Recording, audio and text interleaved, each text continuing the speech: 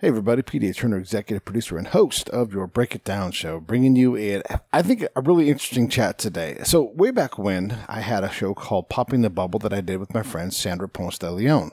And Sandra and I, we would examine things in the world of IT, technology, that sort of thing. And Sandra, that's her home, that's her professional home, is that part of the world. So as we examine these things, we would put the shows out, and it just got to be a lot with the two different shows. So we sort of shuttered that show, and now, every now and then, we put together another one of these things. This is one of those episodes, so it's sort of Popping the Bubble-esque, but I think you'll find this interesting. We don't even really talk about technology. It's more about the theory behind technology and solving problems with a guy named Brian Dolan, who runs Verdant.ai. And so he is a mathematician. And when I say that, a mathematician, I mean like a master mathematician. This guy really gets it. And he solves problems with math and with programming and with AI. And so we start to dive into some pretty complex social things, because we expect computers to solve all of our problems. But in reality, it gets tough. So I think you're really going to enjoy this conversation. Again, look up Verdant.ai to learn more about Brian. Of course, you can always look up Sandra and what she's doing on LinkedIn or social media or whatever. She's very accessible and is always working on things. A lot of our guests that have a blue focus are provided in part either secondarily from an original Sandra contact or from Sandra herself. We're really both passionate about the ocean. Okay, one more thing to tell you. We've completed all of the work on Save the Braves, Ride for the Brave. We've done the closeout show. You can get that stuff on breakitdownshow.com. You can see that where Scott and I sit down and go through everything. The only thing left is the raffle for the weapon itself, and the details in that are about to come out, so stand by. But I think what we're going to do is sell a limited number of tickets to get this rifle, and that'll raise money for that. Okay, back to Brian. I know you're going to love this episode. It's just such an interesting way to look at things. And here, again, like always, Brian probably leans a little more left than I do, but we have this fantastic conversation that doesn't really worry about a party. It worries about trying to solve big, complex problems and using computers and game theory to try to figure these things out.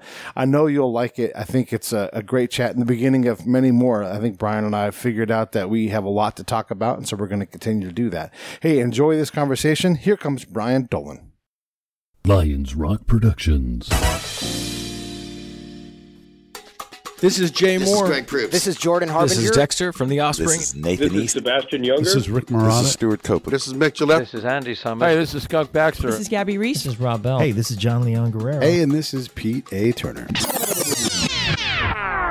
Hi, this is Brian Dolan, and you're watching the Break It Down show. What up, everybody? I'm so excited to have Brian on. Along the way, you get to meet so many incredible people when you podcast. You all have heard me say this 1,000 times, but it continues to be true, Brian. And with your line of work, you must meet incredible people as well. You're an entrepreneur. You've been in the AI space for ages. And I should also, really what I should do is shut up and say, Sandra, thanks for coming on. I always love you co-host. Tell us why we have Brian on today.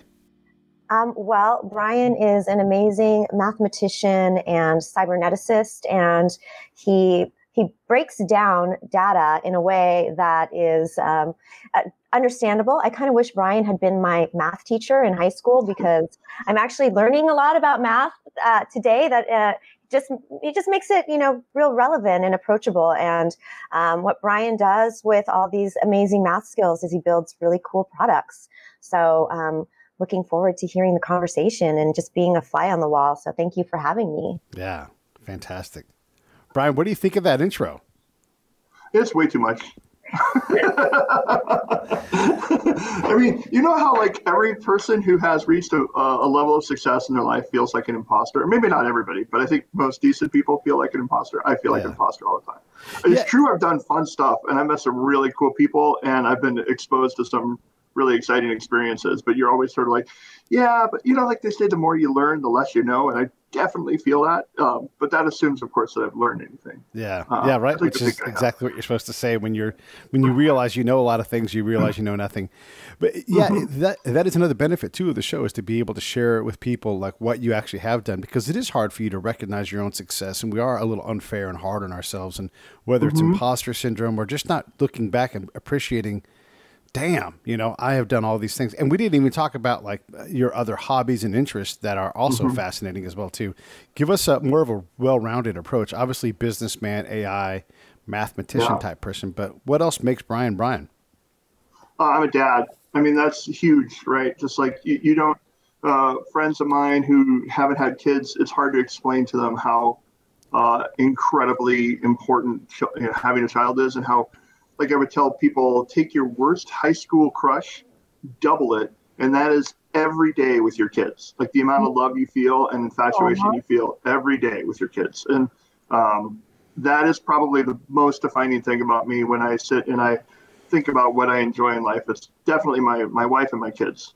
And so that's one thing I think that is probably one of the more defining things. And one of the things I love about, I shouldn't say it this way, but one of the things I'm appreciating about COVID, one of the silver linings, is seeing everybody and their families. Like I was on 2 calls yesterday where the kids came running through in the background. And I just love that. Like to me, that connection with people, that's what we are as a species. We're a social species. So I definitely like that. I also, I'm a musician. I was a semi-professional musician for a while, and I still play Irish music occasionally. Pull out my Irish tenor banjo and go to the pub and drink some Guinness and play some tunes. That's a really important part of my life, just in identifying who I am to myself. And I play ice hockey. 2 of the members of my team, actually, I met on my ice hockey team. I don't play it well. So when people say, oh, you must be good, I am not. I am very not good. How would you describe your game? Like what value do you bring to the ice for your team? Comedic relief. Okay. No, the only thing I have going for me, I'm slower, I'm like not a really great player. The only thing I feel like I have going, and my team will support this, is that I tend to get in the way really well. Sure. So I play wing, and when we're in transition game in the middle ice, I can stop a lot of people. That's really what I do well. So I can get there and get in the way a lot. The gate. Probably, Yeah. What was that? You're the gate. You just get in the way. The gate. I can let you by now. Yes. Right. They call it the left wing trap for a reason, and I do that. So. And I'm also just sort of a generally curious person about all kinds of science, especially biological sciences and mathematical sciences. So, if I were to go in order of things that are important to me, definitely, family, mathematics is way up there. I just enjoy it. Science, ice hockey, Irish music, good beer, and traveling. And that sounds really boring, right? No, but you not think at all. about. It sounds fun. It sounds like a great life. Well, I'm not like, biohacking or something like that. And you think about like, that's what life is, right? That's what the good parts of life are, is these moments you have. In game theory, they have this notion of games in the large and games in the small. And everything is a game in the small. When you break it down, it's all a game in the small. It's an interaction between like the 3 of us right now. You'd never really have, or infrequently have, an interaction with 1 million people at a time. And so you think about, if those moments, those real in the small moments, are satisfying or rich moments, then you're living a satisfying and rich life. That's where I try to put my mind a lot when I'm frustrated by events in the world. Yeah, well, I mean, there are a lot of events in the world, whether it's COVID or racial injustice protests or anything. There's always things to concern ourselves with.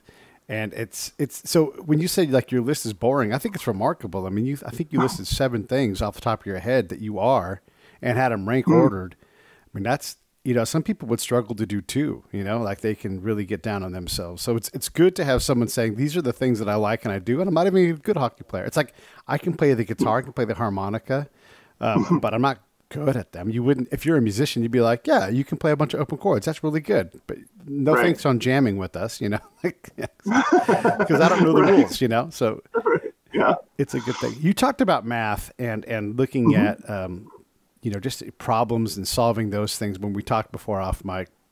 And I'm curious what your thoughts are when, we see all the COVID modeling and the struggles we've had, because the people who don't understand modeling, and I only have just slightly better than a layman's, ability to talk about this, but models are the starting point. It's like the cone for a hurricane, but even broader. We're like, it's kind of a fan. It's a circle. We don't really know. But talk about the challenge of doing something like modeling on a global scale for a pandemic with a bazillion variables.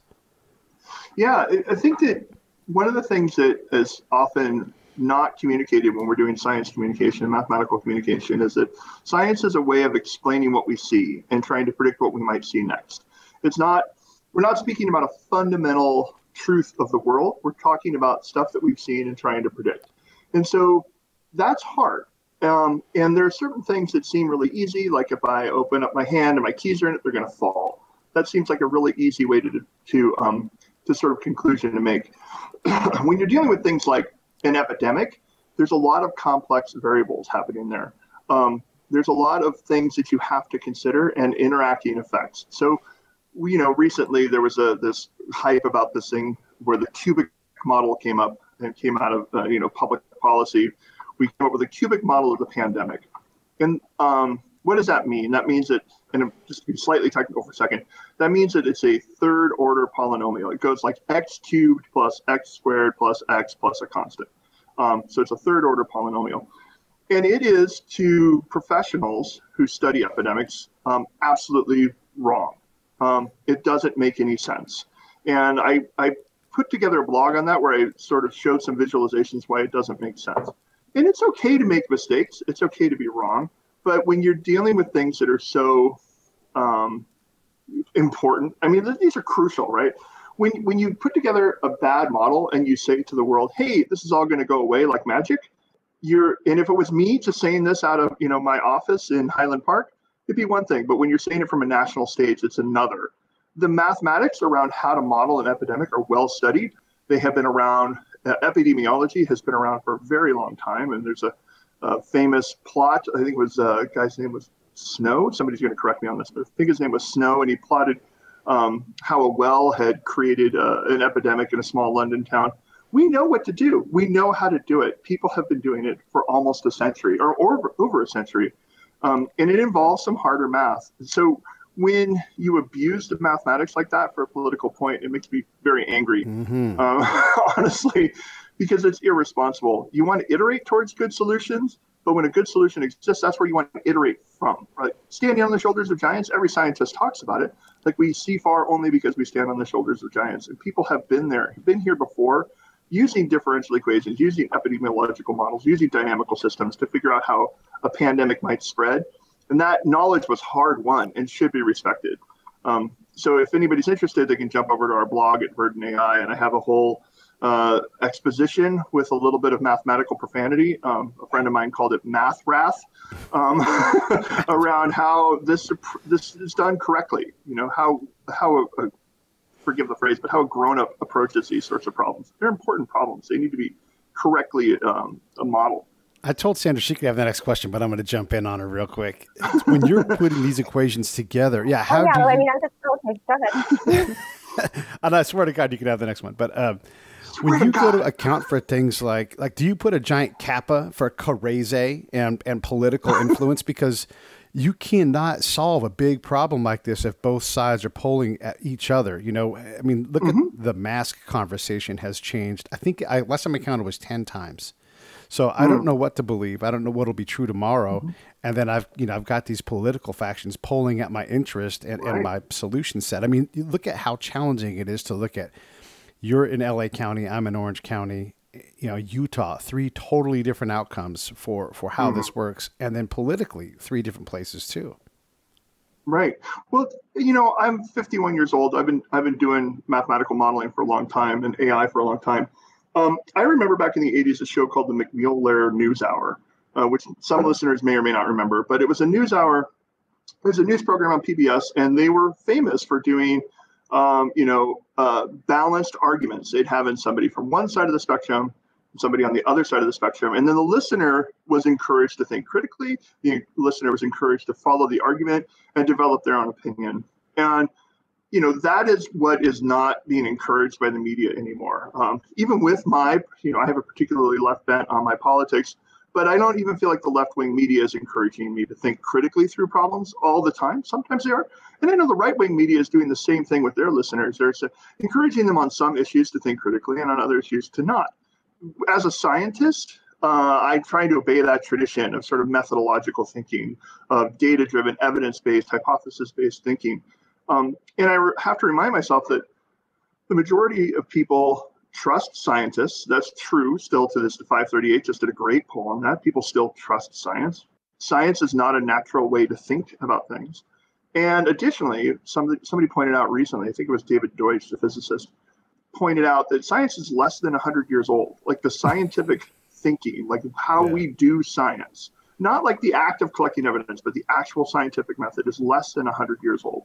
So people haven't had enough socialization on how to think critically like that, and they're not getting it as much. But as my buddy Dan Sorger likes to point out, this is a good time to be alive. And the debates that we're sparking and the conversations we're having, even if they're highly polarized, are really bringing us to a point where we're all realizing that I think a lot of people are realizing that they're hyperpolarized, and now we have to go back to this critical thinking, this sort of deliberative thought, a scientific way of thinking, and start seeking out things more like McNeil Lehrer NewsHour rather than whatever extremist media that you're interested in pursuing. And I feel like that's happening in my personal life. I've been learning to be a lot more tolerant of people with strongly opposing views, even things that I find extremely like core ideology, around like sexual identity or racism. Those are things that I'm very opinionated on, and in the ways you would expect, but trying to hear why when somebody reacts towards some sort of identity issue, why they react that way, and trying to understand, can I unpack where they're coming from and get to the root issue? Because I don't think, people aren't born racist. They're taught to be racist. Actually, that's even, I'm going on too long, but that's even too much of a trope, because because people kind of are born racist in a certain way. Yeah. We know that there's xenophobia that is sort of implicit in animals, in every mammal that comes before us. So there's got to be some sort of xenophobia within us because we're a natural creature. But you can train that out. And why wasn't it trained out of some people? Why wasn't it socialized to a better world? Not sure, but we can do it. We know we can do it. So I'm going to pause there because I feel like I'm getting really soapboxy right now. You actually talked about so many different things, and I always appreciate your perspective because I do think it is based, a lot in, the scientific method, which is, really, drives everything, your foundation, I guess. But I there's a few things that, I think are interesting. I love that you said that, that being a dad is your number one motivating factor. And I think that explains a lot about, I think your curiosity about the world and your openness to accept new ideas, and also, what you pursue, from a business perspective. So I'd love to just kind of, unpack that a little bit, about, what I really think that you're an individual that sees it as your responsibility to leave the world a better place. I just kind of, I want to hear more about that. Yeah, well, I think if you go to the Verdant website, of course, you see that we're a values-driven organization.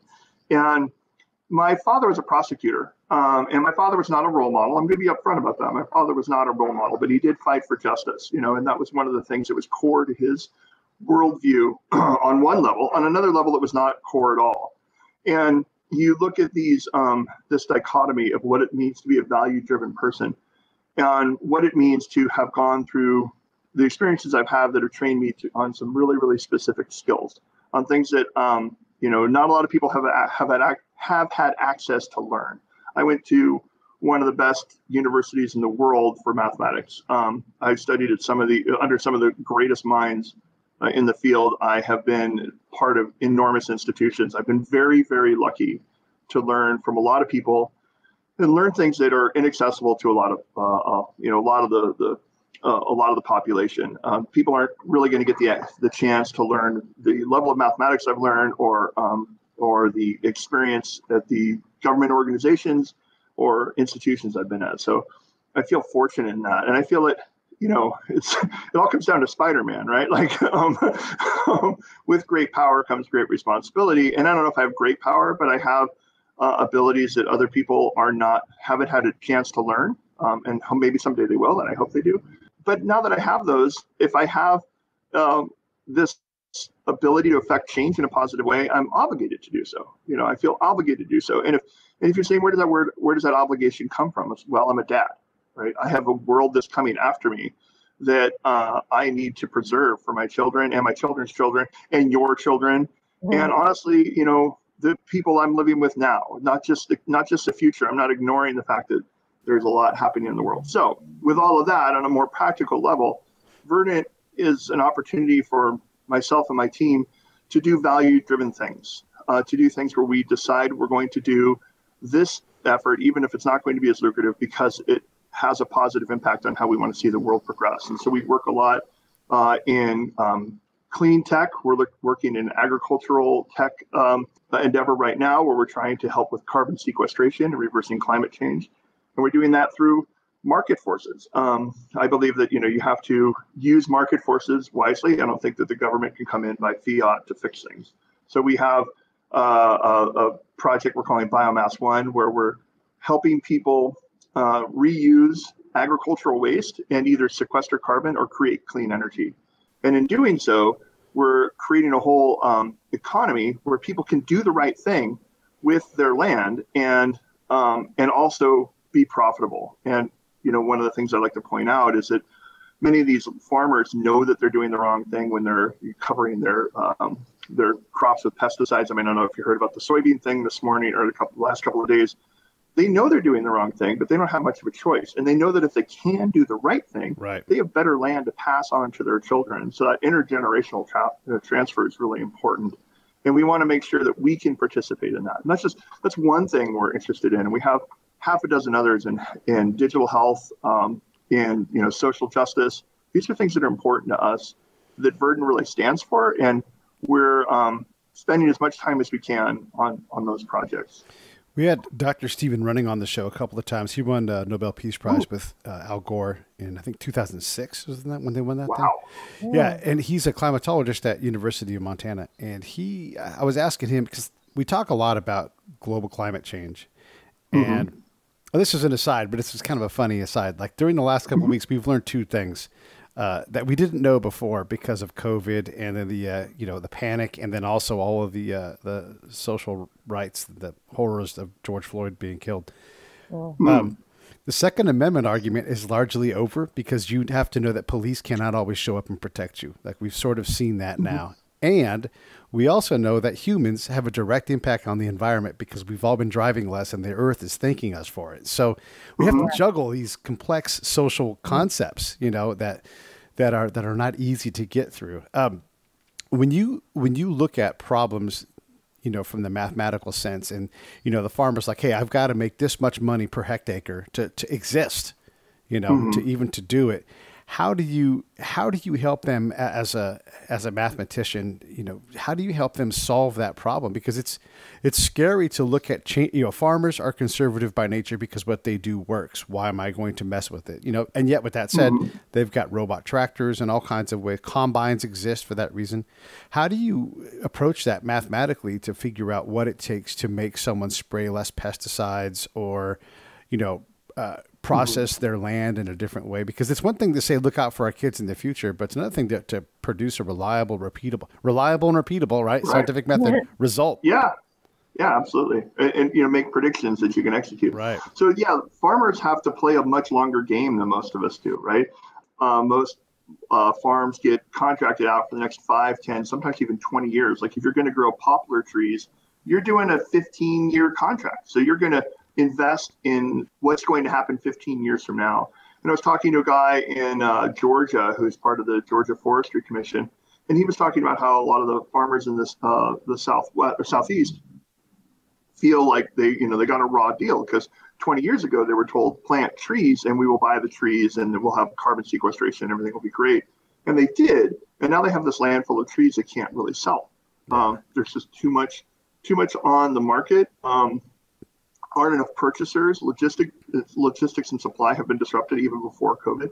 So now they're feeling really frustrated. They did the right thing and they knew that they wanted to do the right thing, but now the market isn't supporting them. And that's, disheartening to all of us.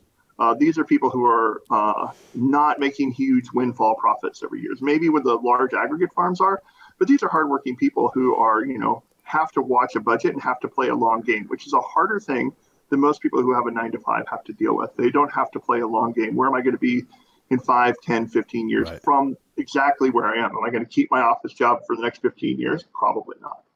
They're going to be on that same office for the next 15 years. So in terms of how do you approach that mathematically, I would say you don't really approach it mathematically. On my LinkedIn profile, I like to put mathematical entrepreneur.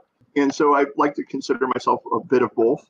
I like to consider myself a lot of things that I'm probably not, but just ask my kids about all the things I'm not. But the entrepreneurial side is to look at this and say, this is a problem in the market. How do we create a more dynamic market?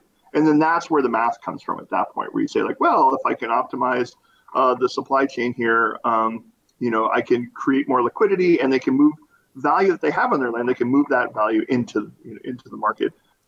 There's optimizations to be done there from an algorithmic point of view. That is not really the focus with Biomass One at the moment. We're building to that. Our focus right now is to just immediately enable people the opportunity, or give people the opportunity to sell their agricultural waste. Like, for instance, cow manure is actually a very valuable asset.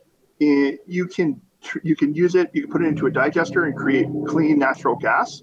You can dehydrate it and create fertilizer. The problem is it has a limited sort of range that you can sell it. So if you're going to pick it up, you can't sell it to somebody 300 miles away because it's just not worth the shipping. The freight comes in, and that's the big limiter. But if you can sell it to somebody 15 to 20 miles away, or under 60 is sort of the rule of thumb with a lot of these things, then you sell it to them, they can get it cheaply, and then you've created an asset on your farm, and you've provided them with a cheaper alternative to buying gas or buying fertilizer.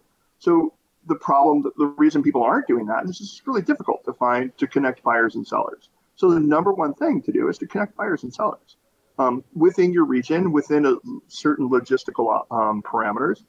There are constraints you have to deal with, but we know because Wendy Owens, who's been heading this charge, we know that people need that. We know that when we say, hey, you should meet this person, they'll buy your stuff, they buy it. Liquidity occurs. And so that's the first thing we're trying to solve. Then we're dealing with sort of the mathematical optimization problem afterwards. And then the bigger question, back again to Dr. Stephen Running, when I asked him, I said, global climate change sounds like the war on terror, sounds like the war on drugs, sounds like the war on poverty.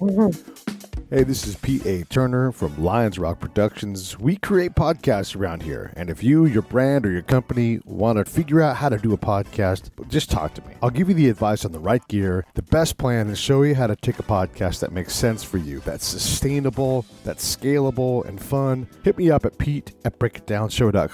Let me help. I want to hear about it. The war on drugs sounds like the war on poverty. What? Like, no shit. What is the goal here? Like, what are we going for? You're the climatologist. And he said, we need to get, for a goal, and then we can work from there. We need to get I think it was 400 parts per million, way above the historic norm. But with modern technology, we can probably manage that. And that's a doable thing. So one, let's quit burning coal. When I give you that from one of the smartest climate minds in the world, how do we do that? Is that where the market is oriented? I mean, and not to attack what you guys are doing, but this is science, right? It's hard. So as soon as you say carbon sequestration, and someone's like, we've got kelp ladders. And then I read an article from a peer-reviewed journal that's like, hey, kelp ladders are creating more gas than we thought. And we realized like, now it's not kelp ladders. And, because turns out science is not exact. It moves around quite a bit. Right. So when I give you the number 400, what do you think about that? How do you fall in line with that? Or is that not what you guys are trying to do goal wise? Well, we're trying to get there. We're trying to support that. We're trying to support many of the goals, and acknowledging that there's a couple things to play. First of all, science is not exact, right? Like, it's an iterative process. The important thing about it is not deciding that the paper you read last week is the be all end all. It's deciding that the paper you read last week is a step along the way to greater understanding of what we need to do. Right. And being tolerant of the fact that that person might have been wrong, or that person might have been right. You might have been wrong and they're right, and there's a whole truth table that goes on. And that's really a challenge, I think, just back to the earlier part of our conversation around having a deliberative mindset. And by deliberative, I mean, procedural, thinking through the arguments, respectfully sort of understanding the axiomatic approach. So on that one side, kelp ladders, really cool. It's interesting. I studied kelp in graduate school. That's what my graduate work was in. And you start to think, oh, maybe this isn't the solution. So where do we go next? How do we get to the solution? And when we talk about, the war on drugs and these other massive pushes and climate change being like that, I agree. I think that one of the things, we know that the war on drugs was not particularly successful. And part of that was, were there real mandates there? Were there real incentives for people to clean things up? And was it beyond just sort of a government mandate? And I think that there's so much interesting stuff happening in the climate change arena right now, where people are trying to find market forces to affect climate change. And not all of them are going to be right, and some of them are really interesting, and some of them just seem kind of silly, honestly. But I like that people are experimenting. There's some really silly ones out there. I like that people are experimenting with market forces to reduce carbon emissions. And one of the things that I've learned, you're learning all the time. And one of the things that was interesting to me about carbon sequestration, we know that sequestration needs to happen because basically we did de-sequestration, and that's what got us into this mess, right? So we can get the carbon back into a fixed place, then we know we can affect climate change. I mean, Los Angeles is a great example. Our air has been cleaned over the past 2 months. It's pretty amazing. And one of the ways you can sequester carbon is by wood alternatives in construction. So if you use like bamboo or giant reed, and you turn that into plywood, what you would call plywood, you've now sequestered that carbon, and that carbon stays in a building for 100 years. If you can find concrete alternatives, like hempcrete is interesting. I don't know how it's doing, but it's an interesting idea that we're turning hemp into concrete. That sequesters carbon, right? So you can actually sequester carbon in buildings. And that is something I was not particularly aware of, honestly. And as I've learned about these market forces, you're thinking, well, these wood alternatives are cheaper, they're more available, they're local, so that you can reduce the footprint of moving them from here to, around the world. Those are great alternatives. Let's find 1,000 of those and pick up on 50 of them that work.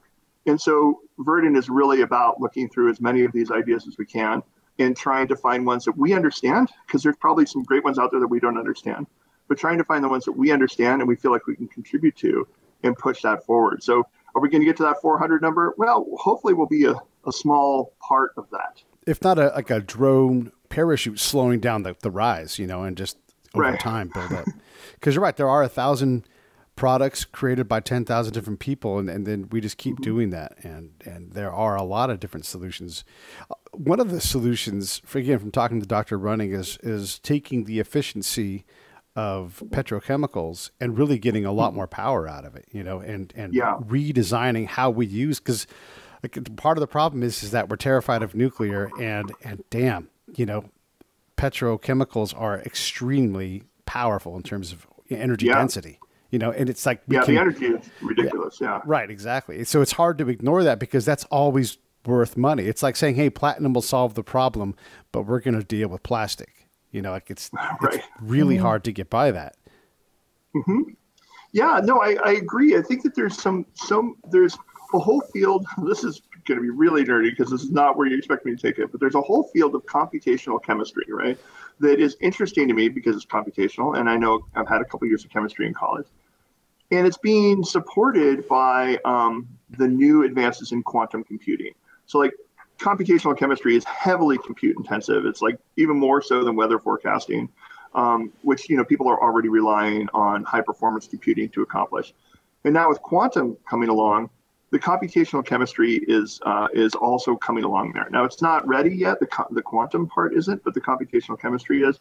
And that is about how do I unpack methane or octane? How do I unpack that and retrieve as much energy as possible? Or how do I use blends of different materials to create octane that will unpack that? So that is a huge modeling problem that has been really mostly accessible only to the larger institutions because of the compute power. You need to spend you need a lot of electrons to do this. Now, there's a lot of motion in the high performance computing world right now. Including one of my favorites is this project called Chapel, out of the guys who built the Cray machines. And it's allowing people at home to do versions of high performance computing, which is pretty amazing. So all the SETI at home stuff can be accelerated by this sort of commoditized HPC. So when we're looking at how do we get the most out of a molecule, well, that's a chemistry problem. Right, and can be solved with math. Well, not solved. It can be approached with math. I hesitate to say anything is solved, but it can be approached mathematically. those are definitely endeavors that I'm interested in approaching. It is not something I'm actively working on right now. But you're right, the energy density of octane, of these sort of carbon-based fuels, is incredible. It's no match for the nuclear, as you pointed out. But, nuclear comes with a lot of problems that I think are legitimate. I think that, people are, I personally feel like nuclear power is fairly safe and fairly clean. Right. For the most part, there are still problems with it. It is one of those things that you can point to a specific place and be afraid of, which is not the same thing as petrochemical production, right? Like you can't point and go, oh my God, you can see the offshore oil rigs, but like if you started pointing at where you're afraid of, petrochemical going wrong, it's the parking lot, the car is 50 feet from me right now. So I think it's become normalized. So I think it's natural to kind of go, oh my God, this is too scary. And, right. and then, if you watch Chernobyl, that was terrifying. It sort of has had a Jaws effect, right? We have some I'll say minor, if that's possible, meltdowns. And then, you have the China syndrome and Chernobyl. It's terrifying. And you're more scared of nuclear than you probably should be. There was this book that came. Sorry, Sandra. No, go ahead, please. I don't want to. This book that came out about Renaissance capital called When Genius Failed. And I guess the book probably came out, 10, 15 years ago. And it's a story of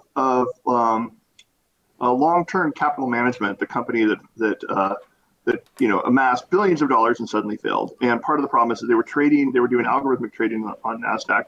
And they became, what the arc of the story is, they became so successful they couldn't trade with anybody else, and they fell apart.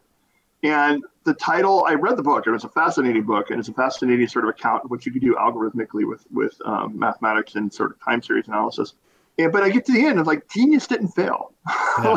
like genius won in this one. Like the math won, the math worked, all of that stuff worked. What happened was a managerial catastrophe, right? Mm-hmm. Like they became greedy, they became concerned about their own careers, about their own returns. And that's exactly the story of Chernobyl, right? Like even independent of how the film portrayed it for dramatic effect, right. These disasters are managerial problems, which are real problems, right? So you can point in the science and go nuclear energy is as clean as you want to say it is. It's fairly clean. It has waste. It's a problem. Right. But you want to say, hey, it's super clean. We can't, there's no reason to be afraid of it. It's like, well, the people running it are the reason you should be afraid of it. And that can be improved upon, but I don't want to trivialize it either and say people who don't believe in nuclear power are lame because they don't get it. It's like, they think they're responding to science, but really they're responding to is the lack of sort of correct management of it. That's the problem you really want to worry about. Who are the people that are pushing the buttons? Yeah. Well, yeah, it was nuclear experts that blew up Chernobyl, right? And that has happened. And then there's behavioral models, like they've done scientific study on this, where they say, Brian, here is the problem in Africa. You have to fix this problem. And you start twisting the knobs. And we get to this point where as humans, we just start careening from left to right and we overcorrect, mm-hmm. which, we're seeing right now, like with our reactions to everything, we overcorrect and quickly lose control of the outcome. It's a dramatic, it's a dramatic thing to think about, like how often we're wrong and totally incapable of understanding that that's true. Right. Well, the hard part is to appreciate being wrong, right? It's good to be wrong.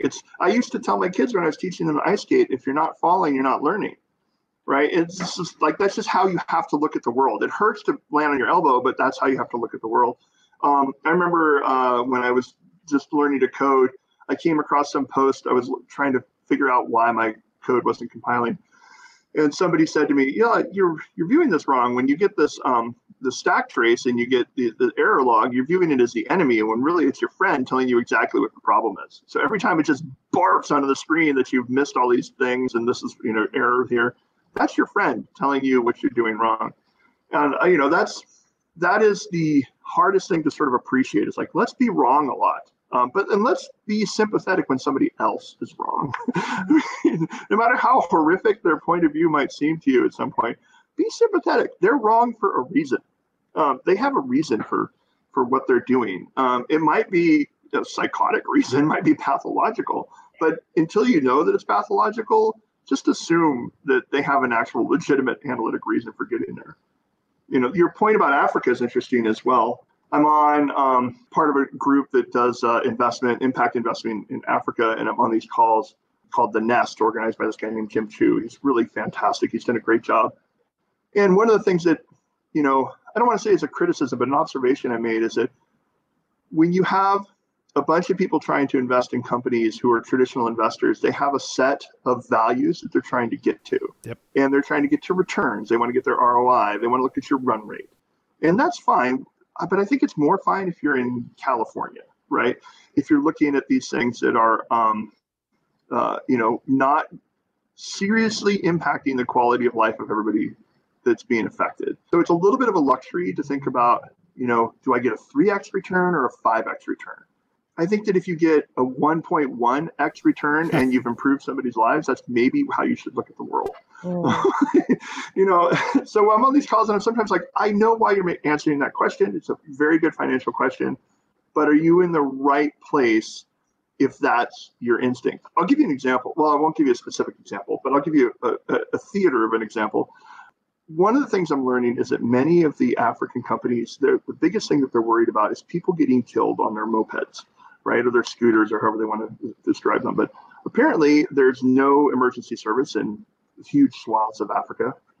Surprise, surprise. It doesn't have the infrastructure that we do.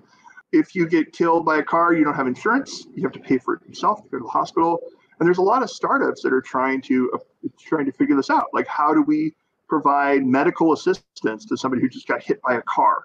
And they have some ideas on how you can monetize that and make it pay for itself. Yeah. It's not going to make $1 billion, right? And if you invest in that, at worst, you're going to lose your $100,000, but probably at least one or two people are going to be better off.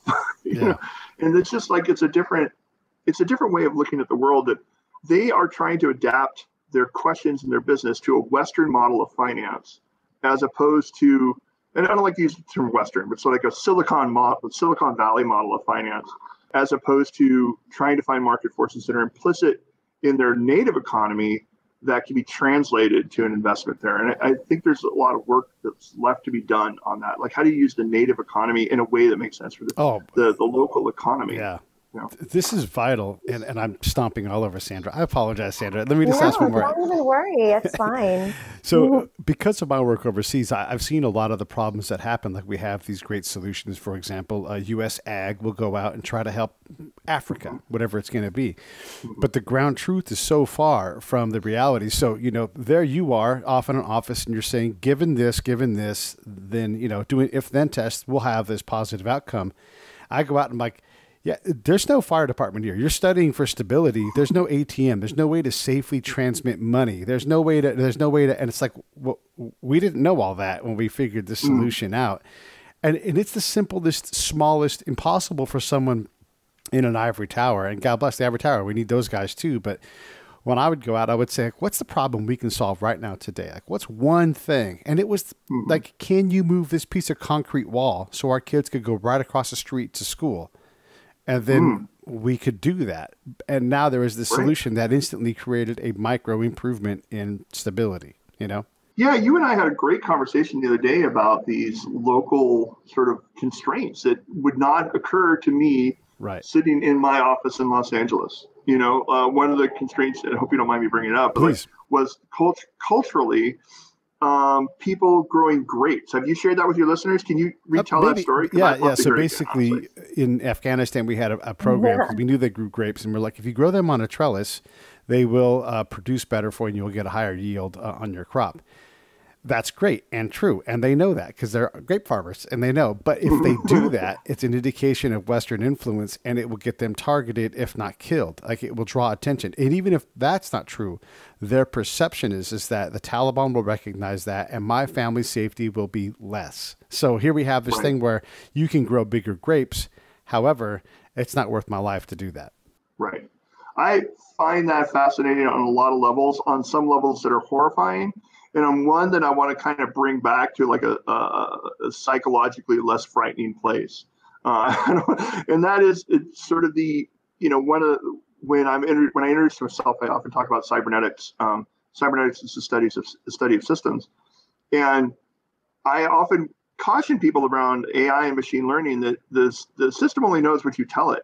And if nobody told somebody that like grape trellis is a social indicator that is vital, it's never, no AI in the world is going to figure that out, right? It's never going to figure that out. And so, you know, this domain knowledge that you have from simple conversations, like in the small, like I talked about this earlier, you know, like these moments in the small, unpack information, super, you know, incredibly vital. It's like maybe the most vital piece of information that you obtained in that whole effort was what, like a 5-minute conversation with maybe one person. Yeah. You know, you write out the text and it's like 60 lines of text or something. Well, the other thing, so you don't.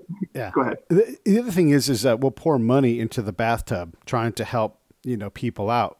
But there are so many holes in the bathtub, the money just runs right through it because the problem we're trying to solve is more important than the bathtub being full of water. I hope that analogy makes sense, but you cannot fill the bathtub fast enough because there's so many needs. And we look at that like corruption. And then I'm like, no, we're corrupting. Like we're filling this stupid bathtub full of money and they're all desperate for what's in the bathtub. So they just drill holes in it. So you'll never fill the bathtub up and you'll never be able to better place that money with a more deliberate approach, you know, and again, get to the ground and find out what they need. And a farmer will say, feed and seed, feed and seed. That's what I need. I'm not going to hire people. My family's going to bring in the crop. I'm never going to change that. Feed and seed. And we're like, they need apricots. They need, you know, access to the, you know, inner Asian market and all these other things. Yeah. Feed and seed. That's what they need. Right. now you're a poet. You're sounding a little Jesse Jackson right there. Feed and seed. That's what they need. And I think you're right. And I think that, you know, respecting that sort of, sub game, if you will, like, you know, not to belittle it, game to me is an important mathematical thing, right? Not like a triviality. Respecting that sub game, that these actors in this system have this immediate need, and that's all they're ever going to need, and that's what you need to obey. And then try to take one granular step back and say, like, with those as given methods, as given constraints, how do you create a system around them that supports them? As opposed to kind of going into their sub game and trying to change their rules. You know, it doesn't make sense. It doesn't make sense in business. I mean, people do it all the time. This is why a lot of like major projects I've seen in industry fail. Like the CEO decides that they're going to move everything to this data platform or whatever it is.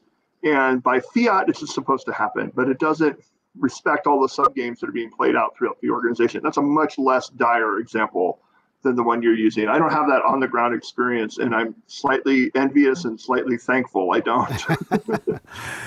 Yeah, and I like to use fiat. Can we use the word diet? Like we had a diet in Worms again, and we decided to save the world. Yeah. Okay, so there's my diet and fiat joke. Let me ask you this, though.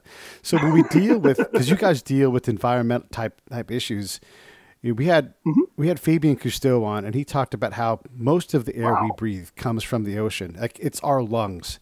And yes, the Amazon's a big vital part of that, but you can't outdo the ocean. There's so much in it. And we haven't studied it like we want to study space and everything else. So we have this ocean system, we have this terrestrial system, and then we have the climate system, you know, and they're very interdependent things. We're trying to figure this out. And again, Dr. Stephen Running says, hey, great, go explore for petroleum. But as other gases leave, those are our natural resources. We demand that you capture them and put them to work. Right. Don't let them just fly into the atmosphere. Like if you're going to take this money and make it, you know, these are our resources, get that stuff, you know. So all these different systematic demands. And again, like, we're not wanting less heavy metals. We want more of those things. So we're going to scratch more holes into the ground and tear down more mountains and all these other things. So how do we balance these systems, man, that are like the ocean is tough to get to. We want more and more metal for our day-to-day lives. And we're trying to get less carbon in the air, but we're not doing or demanding less of the earth. Yeah, well, I know the answer. I'm just not going to tell everybody. Okay. So, you know. Can it be that I get to eat more carbohydrates? I would like it to be more carbohydrates for me so I can eat some delicious desserts. Yeah, it's French fries. I'm just going to get Well, you know, there's a certain my outside view of how these problems get addressed. I mean, my internal view is different, but there's a certain parochialism that happens when people are worried about their part of it. So, like you just mentioned, 3 major systems, right? Like we have you have the climate, we have the oceans, and we have the rainforest, right? Like the big three, kind of the big three of climate change, right? Those are important systems. I think that there's a reason that people want to crawl down onto the bottom of the rainforest and look at the spores that are coming up and see their contributions. And there's a reason that people want to think about, micro kelp that exists, like these tiny little algae that exist that are providing oxygen.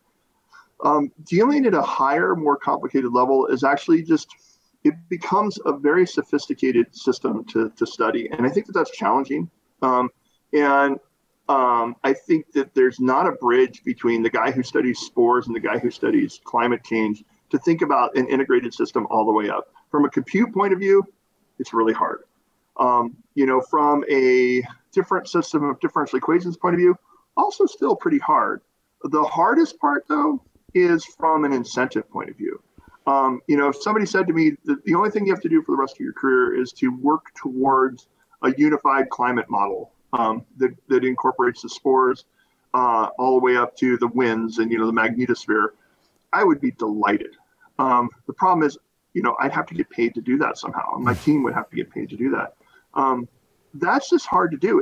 And it would be 15 years before I could publish a single paper, right? So if I'm an academic and I'm rewarded on the number of papers I'm publishing, then I'm not going to get there. If I'm a businessman, what am I going to do? I'm going to, sell a webcam of me writing equations on the board. Like, it's just really, there's not a way to incentivize that behavior that's obvious to me. There's probably little micro incentives around the world, but I'm not seeing them.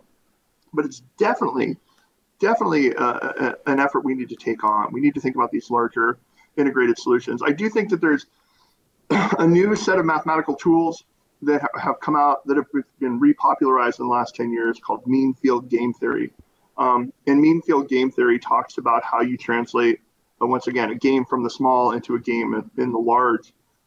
Lots of great stuff coming out of France and Canada in terms of this study. It's a fascinating field to me. It allows us to have mathematical machinery that's a lot more elegant than trying to do the stuff we've been doing for climate modeling and for weather patterns and tornadoes.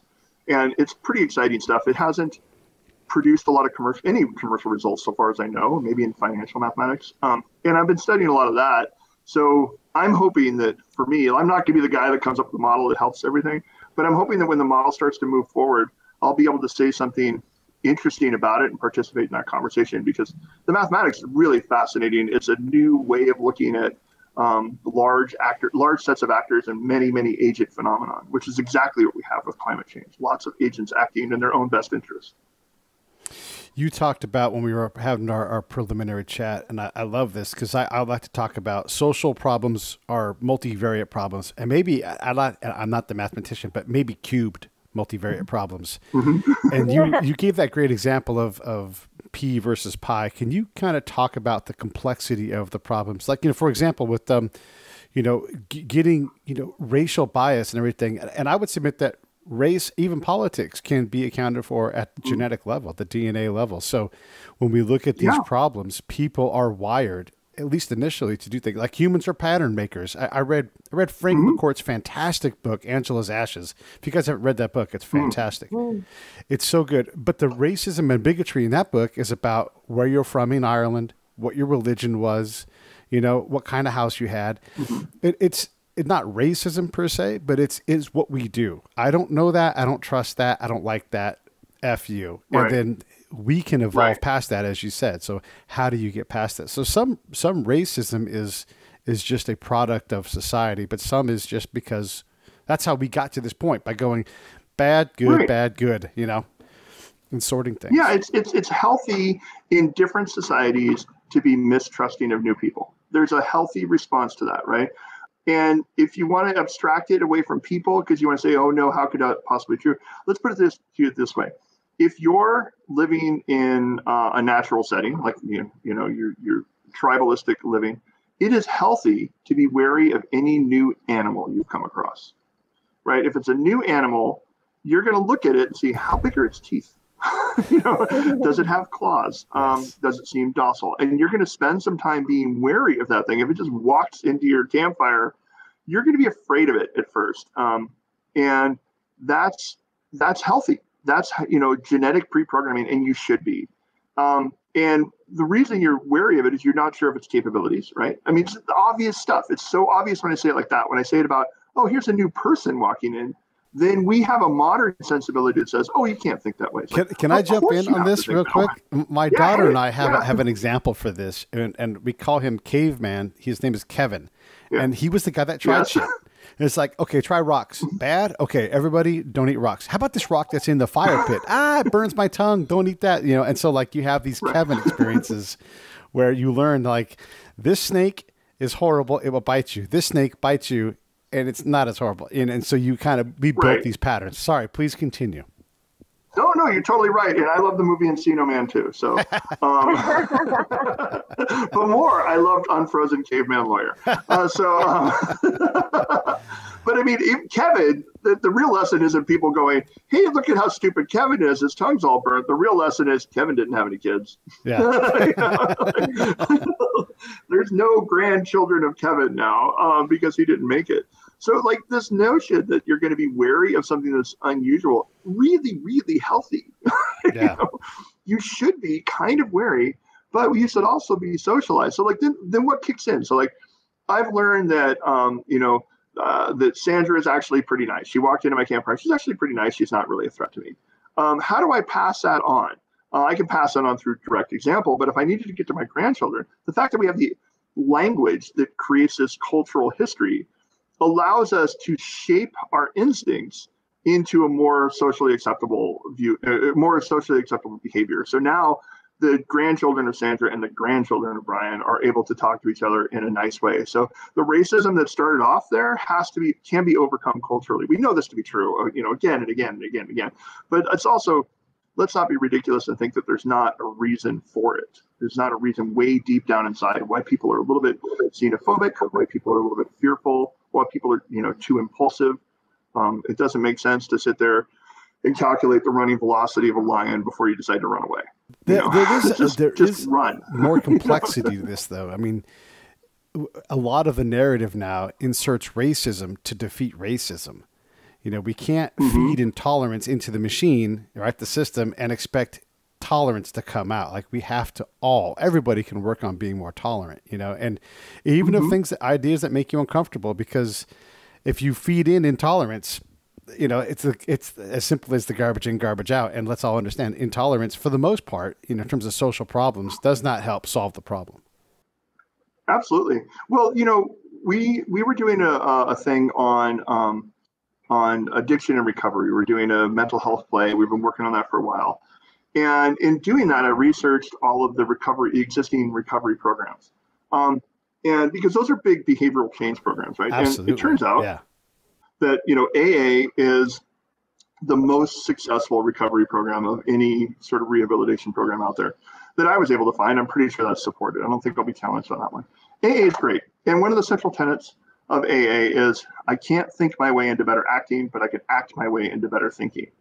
And so when I'm looking at things around social and economic factors and stupid things that I do or things that I look at myself and say I wasn't my best self when I did that, the note I try to make to myself and the note I try to make to other people is just act differently the next time. Like just act differently. Even if you're feeling super racist, act non-racist. Just do that. You know what I mean? Like just do it. And that will get you to this place where you're not feeling that bile in your stomach. We know this. Again, this is another very commonly studied phenomenon. Act your way into better thinking. And nobody has to know. I want to jump in on this too. I keep doing this to you, but these are important illustration points. I want to be delicate with the time. I do a thought exercise with myself and other people that I've learned to do through my time in conflict zones. And I'll give you a scenario when I say your team wins the world championship and there's rioting. What do you see? And it's a motherfucker because you're like, I am the worst person on earth. Like you see things that are just completely unfair and totally ignore most of the rest of the population, or whatever that outcome is. And you can do this for any number of things where you just invent these things out of whole cloth as to like who is doing what and what's happening. And it's like, if you think you're not a horrible monster person, just do some of those thought exercises and you quickly understand we we have to readjust our thinking, just like the assumptions we would make about folks who lived in a natural environment or whatever. You're in Afghanistan. What do I think I know about this person? Well, I think they're stupid. Okay, well, that's a false narrative right from the start. I didn't start with that belief. I had to go, well, that's not right. So here's an example. We would go out and dig wells for people. This is a good thing. They need fresh water. Okay, well, that's where the problems start, because no one asked anybody if they needed a well, nor did they ask them where they should put it. And then when they ignore the well or they smash the well to pieces because they don't want to die because of the well, we think dumb people aren't able to work. And it's, you get all these absolutely false, conclusions that come out of this thing because of our own understanding of what's there, without taking the time to even ask the fucking question as like, hey, what would be the number one thing you guys need here? Feed and seed. Oh, okay. Not a well. Oh, we got water for days. We could get water out of the valley a little easier. Do you have a pump? Oh, well, shit, we got pumps for days. And you can solve these problems. We got tons of pumps. Why would you want pumps those? for days. But you'd have to go to your government and ask for it. Wait, that guy over there, he never does anything. Well, he has access to the pumps. See you later. And then you walk away, and then they go to the government, and you have this tiny little win. But if you start off with they're dumb and they don't know how to do anything, that's where we all fail. We all fail that way. Totally. And once again, I'm both envious and horrified by the idea of having shared your experience. Like, I would love to have that learning directly, because that's really sort of enviable that you were able to see these belief systems so directly exposed. But at the same time, I would, I don't think.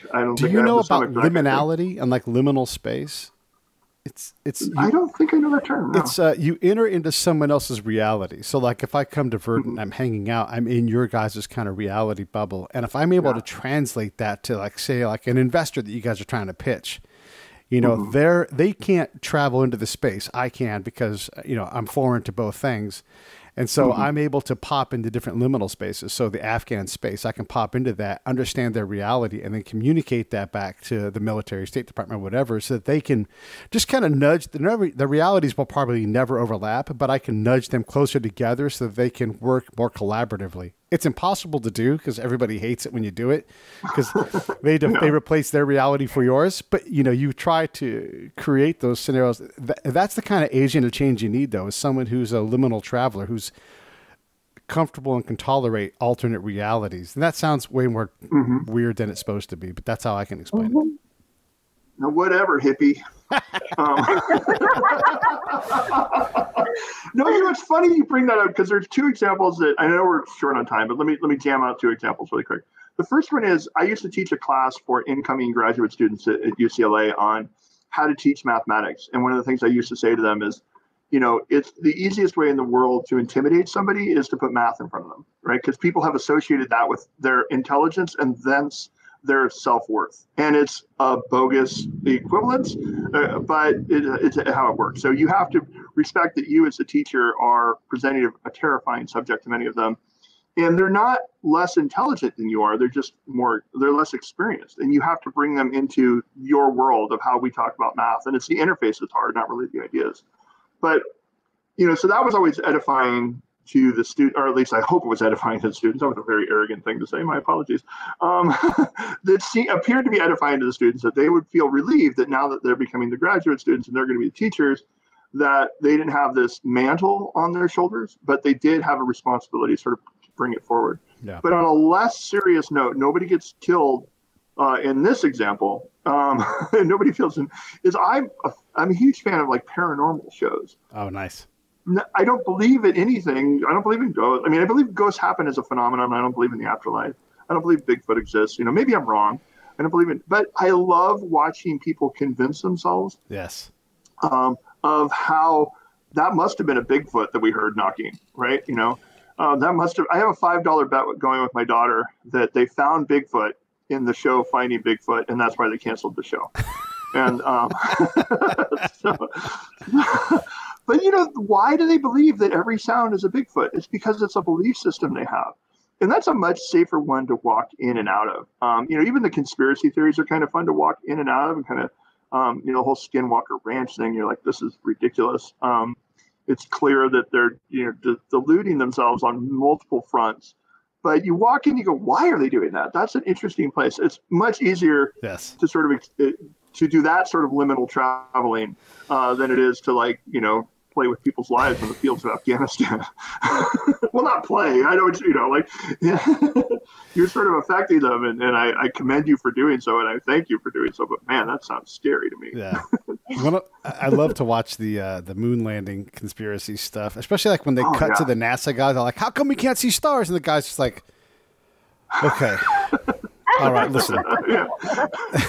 The moon is very bright, right? We can see it. And he's like, and he goes into the next, but like every time, the person is just like, my face is gonna explode if I don't hold it together right now. It's so funny. Oh yeah, I listen to a lot of these podcasters. There's this great podcast called Monster Talk, the science show about monsters. And one of the things that they is a constant theme is they invite skeptics onto these shows to be basically a piñata, and they edit the hell out of them and, like, you know, trying to tell you that even this scientist believes that it could be alien. Come on. You know, but it's such an effort to get there, to believe that this is a ghost, or this is something paranormal, or this is a, you know, a skinwalker. This is, and the you know what? I know we're going over the racism in a lot of these beliefs is so amazing, especially when it comes to American Indians and trying to cast American Indians as these supernatural creatures, rather than, you know, they have like, it was an Indian burial ground, and that's why it's hot. It's like, they're just people. Yeah. They're people, right? They were good, they were bad, but they're people. Don't try to call them like some sort of child of the earth. They're something more than they are. They're people, and you're being racist when you other them like that. So maybe that should be my final thought. If you want to ever determine someone's level of understanding about what race is and all that kind of stuff, just say, are Indians Asians? And then that's it. Yeah. It breaks their brain. And then if it doesn't break their brain, how about people from Yemen? How about people from Oman? Right. Are they Asians? No, of course not. Yeah. Okay. Well, there we go. Yeah. You know? Because the term has no implicit meaning, right? You know, like, you're from Timor-Leste. You're closer to Australia than anywhere else in Asia. Are they Asians?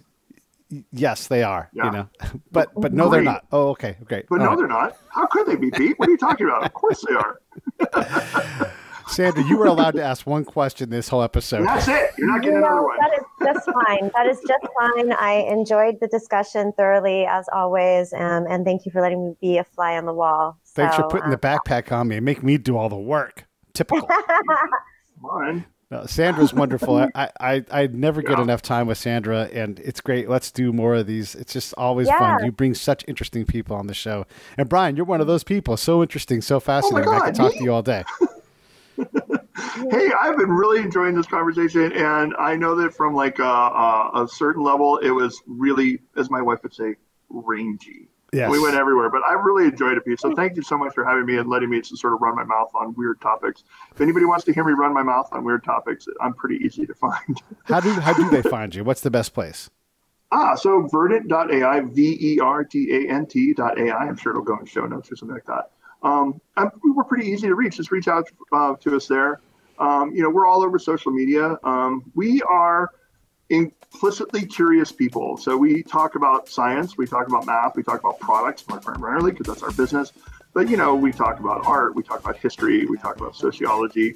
These are things that you'll find even within our blog. If you read through it, we never do a straight up like, this is how a product works blog. It's always like, here's some cultural touch points. Here's some other things you hopefully didn't consider when you were considering this particular aspect of how to build a database.